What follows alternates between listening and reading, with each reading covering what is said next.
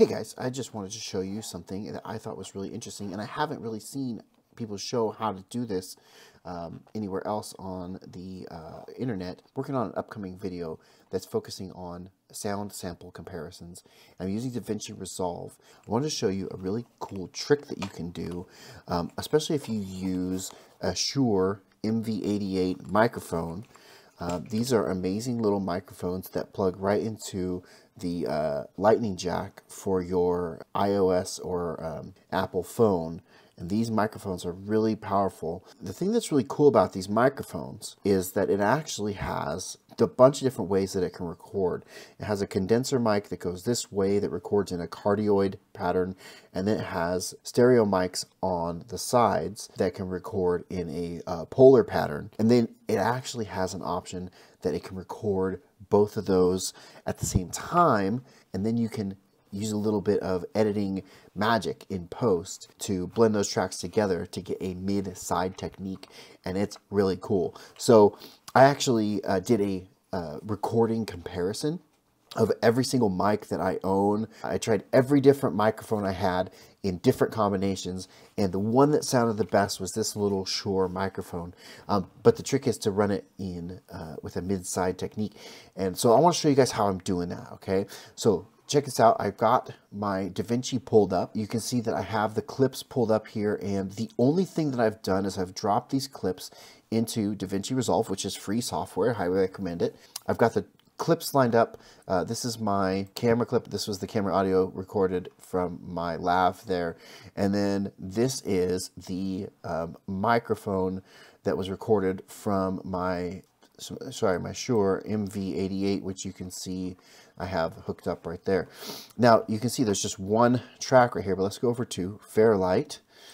And over here you can see that it has a stereo track here, okay? But if you notice these tracks, they're not identical, and that's because it's not actually stereo tracks. It records the two microphones to the separate tracks. And so here's how we're going to process that, okay? First thing we're gonna do is we're gonna right click, we're gonna add track, we're gonna go mono, add track mono, and we're just gonna name these, call this one left, call this one right, and then we're gonna copy these tracks here, Control C for copy, go right here, Control V for paste, click on this track, Control V for paste, okay?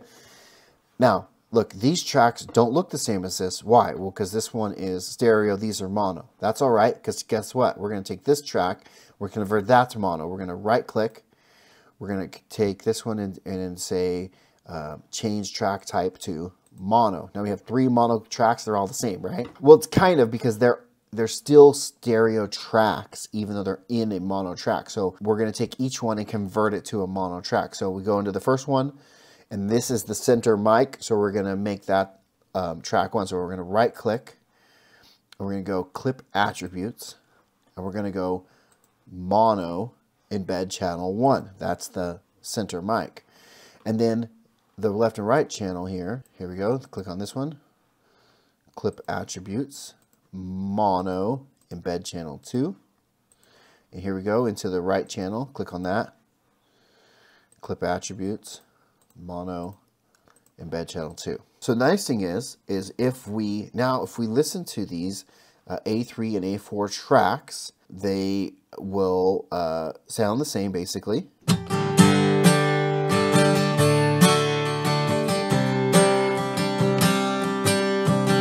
Now that we have the correct signal being sent to the left and right channel, the problem is it's actually the same signal. So what we have to do is we have to go over here and we have to pick one track. I'm just going to arbitrarily pick A4 here. And if you're on Davinci, this is where it gets a little tricky. Now guys, check this out. I'm going to click this no input button right here. And I'm going to click path settings. And we're going to click this little weird button. It doesn't tell you what it does. That flips the phase, okay? So now, watch this. If I click play, nothing. You don't hear a thing. Why? Because the two tracks are perfectly out of phase, and that deadens the sounds. It's the same philosophy as like noise canceling headphones. But here's the magic. So check this out. If we scroll down here, right, we can see the panning, right? So we're going to take A3, that's going to be our left, and we're going to pan that to the left. A3, we're going to pan that to the right. And now listen to this.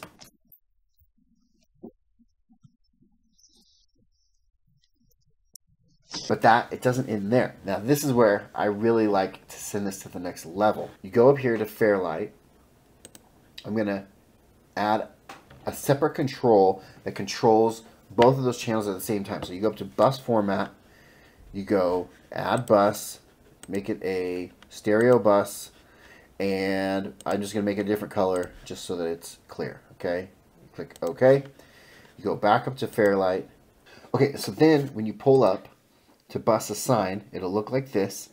Basically, you click the bus one out, then you uncheck the left and the right, and you send those to bus 2. What you're doing is you're telling bus 2 needs to go out to the bus 1. And then what you're going to do is bus the 2 out is going to go left and right. Let's just make sure that works.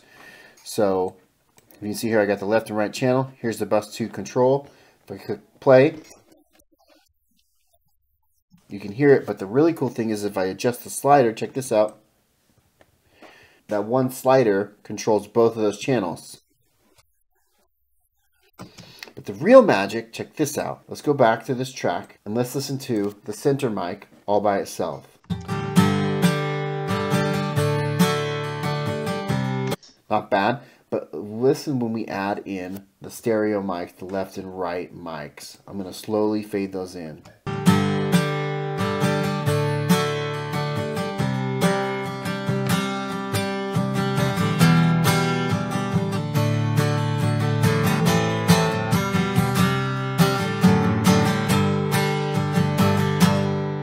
The great thing is you can dial in as little or as much of those stereo mics as you want to get a little bit of a stereo feel, and it just gives a bigger, rounder feel to your sound.